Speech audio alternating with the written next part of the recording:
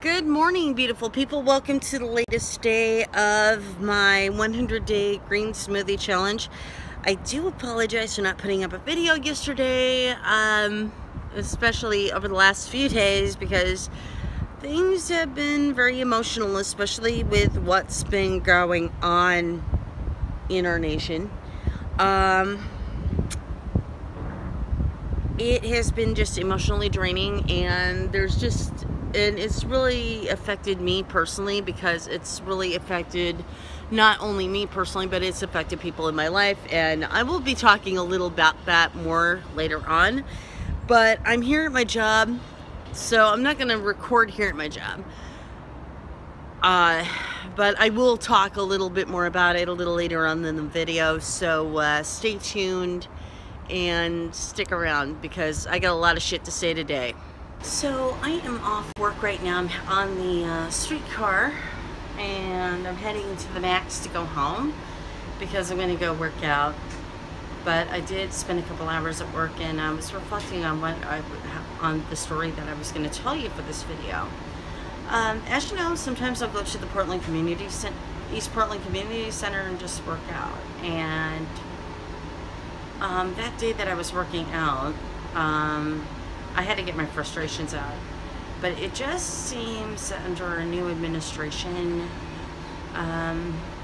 people tend to get a little bolder with their hate, and no one is safe from that, not even little kids. Let me explain why. This is the story that I'm about to tell you. So here I am, I'm getting my cardio on, I'm working out on the treadmill, right? And I overhear this older couple in their late 50s, early 60s, and they were singling out the kids who are the troublemakers, like, you know, like crusty old ferns actually do. But they weren't singling out just any kids. The way they were singling out the kids just really upset me. As a matter of fact, when they were doing this, it was using, how do I put this, racial slurs. And the more that they were doing it, the more uncomfortable I became. I couldn't even go through my whole workout. As a matter of fact, I mean, they weren't even saying the N-word, but their intentions were not good. And why do I say that? Well, you see, when you see a bunch of kids being unruly, or what you think is unruly, you tend to point out the kids who you think are the troublemakers. They weren't pointing out to the white kids. They weren't pointing out the white kids at all. They were pointing out the kids with the brown skin. And they're like, oh yeah, I called it, you know, that one little black kid in the Superman shorts is actually going to tip that thing over. And when that little kid didn't, they got disappointed almost. And that actually really bugged me. But they just kept doing it and doing it and doing it, and just pointing at the kids, saying, oh, that one's going to be a troublemaker, that one's going to be a troublemaker, and that one's going to be a troublemaker. And it wasn't the white kids that they were pointing at. They were pointing at the kids of color. And as I was working out, I was thinking about my two nephews who are half Mexican, and they were just born about a couple of months ago. And I was thinking to myself, when they get to be that age, they're not going to be safe from racism or hatred, and they're just going to be little kids just minding their own business. Now, what these two people saw were just targets for their racial assumptions. Me, I just saw a bunch of kids, no matter what skin color they were, just having fun on a hot day and just trying to stay cool. And to put those assumptions on kids, that's just, I don't know, not right. And it's wrong. And, well, after about 50 minutes of working out and enduring these people laughing and pointing at the black kids who weren't doing anything wrong. These kids were no younger than 6 or 7. So, I mean, it made me think, who the hell did these people think they were doing that? And so I just cut my workout short. Normally I work out an hour on the treadmill. And finally I just had enough. So I stormed out of the gym because I knew that if I had said something, I would have gotten in trouble. And I didn't want to get in trouble. So what I did was that I went to the front desk and I said, do you allow this type of behavior going on at your community center? And they said no. And I explained what was going on.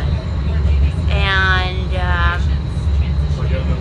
well, the person that I told this to, they walked in right in the middle of their conversation as they were doing it, and they were escorted out of the community center. So the moral of the story is, when you overhear something or see something, stand in the face of hate, especially when it's little kids, because little kids don't deserve it.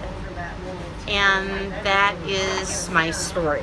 So now we're going to go on to the rest of the day. So I thought I would stop for lunch on the way home. So for lunch I'm having a venti water along with a smoked protein, a smoked turkey protein box that's 24 grams.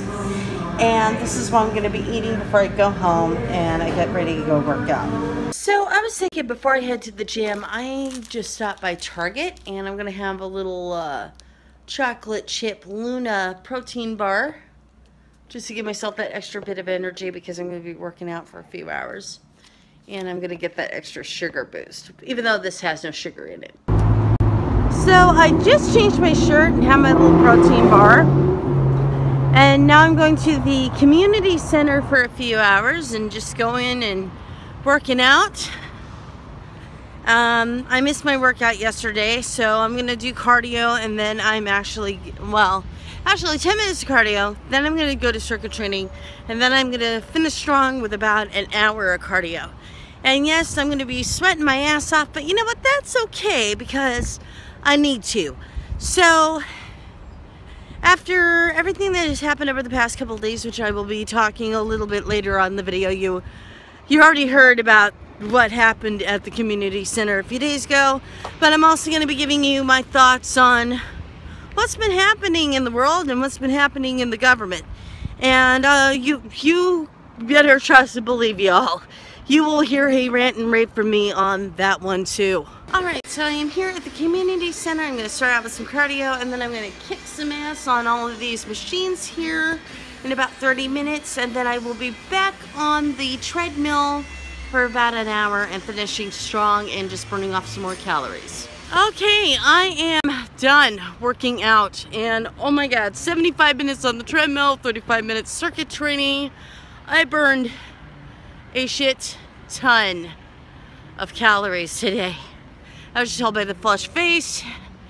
Now I'm heading home, and I'm just going to take it easy before we do the green smoothie of the day. Alright, so here's my green smoothie of the day. It consists of 1 banana, 1 cup of water, 1 pear, 1 Fiji apple, and about a nice big handful of spinach, along with a teaspoon of black chia seeds.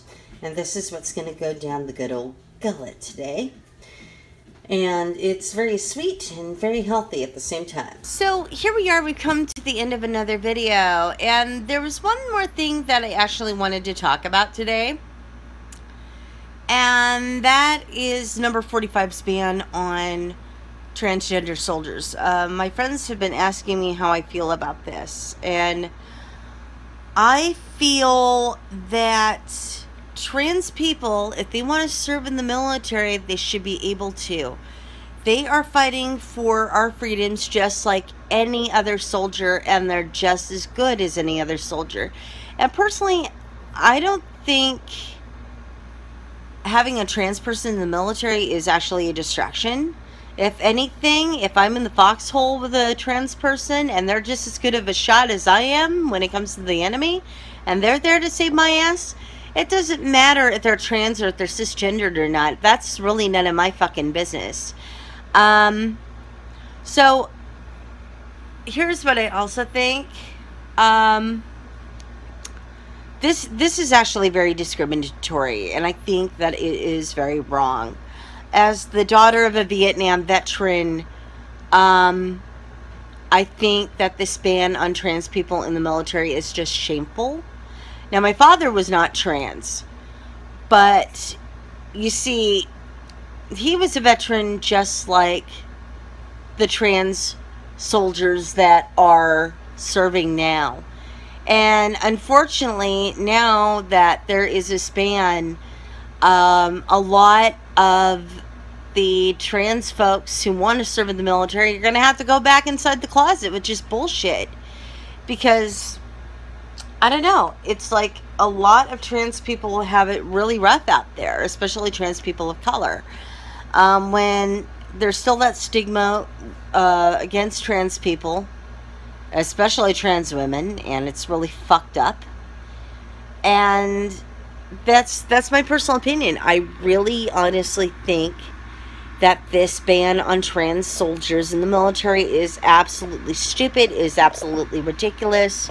And I also want to say kudos to the generals who were just as flabbergasted as the rest of us, because when you have some orange little-headed fuckweasel sitting on the toilet at 3:30 in the morning saying that he's going to make the decisions for you and not consult you, yeah, you have every right to be pissed. Because those are your soldiers that he's fucking with, guys. So, yeah. So, if you know somebody is trans and they are serving in the military, stand by them. Support them. Because they need all the support that they can get. Now, I know a lot of you people are like anti-military and blah, blah, blah. But you know what? Our trans soldiers are just as important, and they also need to be protected. And that is my 2 cents on the subject. So, if you know of a trans person serving in the military in your life, please show them love, show them support, and thank them for their service, just like any other soldier who is serving our country. So, that's all I got to say about that. So, now that we've come to the end of another video, you guys know what to do. Like the video. Give it a thumbs up. Leave a comment in the comment section below. Spread the love. Hit the share button. Also, like what I'm doing on my channel, please hit the subscribe button. And if you want to be notified as to when I will be uploading a new video, which will be every single day, please ring my bell, because you know what? I like it when you ring my bell. Also, if you want to be notified as to what I'm doing with my other social media circles, such as Facebook, Twitter, Instagram, and Tumblr, you can do so all at one place at fatmiddleagedgingerpdx.weebly.com. Well, folks, I am signing off. Thanks for joining me today. Thanks for hearing me rant. Be good to each other, especially in these trying times right now, because you know what? We're all we've got.